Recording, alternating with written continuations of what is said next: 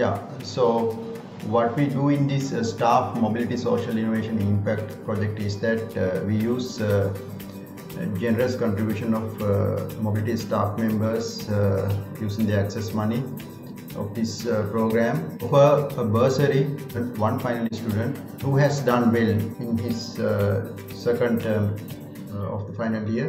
The selection is also based on the financial assistance needed by the students. The bursary scheme support them to produce final collection in a better way so that the student is able to produce it to the final year graduation fashion show.